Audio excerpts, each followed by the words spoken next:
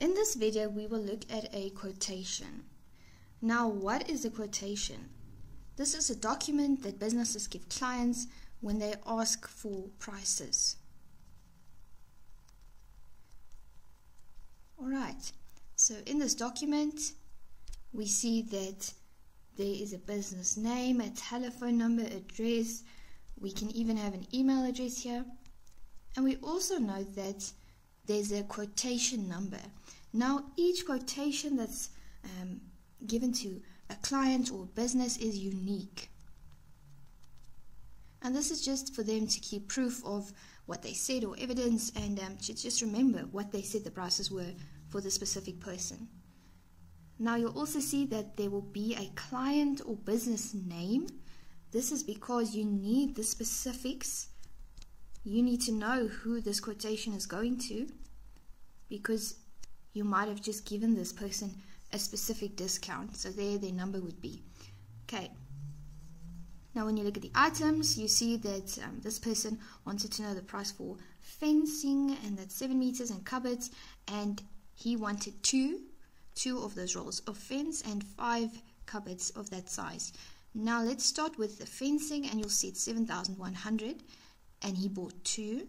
And now the total price is what we have to calculate. So we want to calculate A.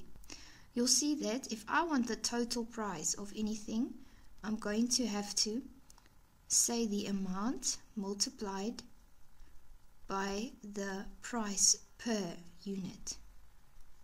Okay, so in our case the amount is 2, and the price is 7,100, and when you get your answer, you'll see it's 14,200. Let me also write it in there by the A. Okay, next we look at cupboards. Cupboards, there are 5 of them of that size, and we don't know the price per cupboard, but we know in total it'll cost this person 4,000 rand. So if I now want B, I'm going to have to say I want the price per unit. In order to get that, I need to divide. So I'm going to say the total price divided by the amount. And the total price is 4,000 for 5 of these units, and that brings it to 800 rand. So B is 800. Okay, now we get to the subtotal, 18,200. And that gives you another way to have, that you could have calculated A, because if I say that 14,200 plus 4,000, it should give me 18,200. So that's just another way you could have calculated your subtotal. And then they ask us to determine VAT on your subtotal. Okay, so let's start on a fresh page, and we say C, if I want the VAT, VAT is 15% of the amount, in our case the subtotal. So I'm going to say 15 over 100 of can be replaced by a multiplication sign, and the subtotal is 18,200.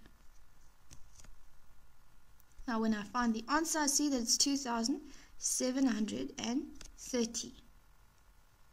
I'm also going to write that in there, 2,730. Now if you want your D, your total amount, let's write D there. It's basically just add your subtotal and your VAT. Okay, so our subtotal amount was 18,200, and our VAT was 2,730. When you add that, remember your rand sign, you get 20,930. Okay, and then there's one last thing that we need to note here. They say prices are valid for 14 days only. This could be the case because, remember, prices can always increase afterwards, after these 14 days.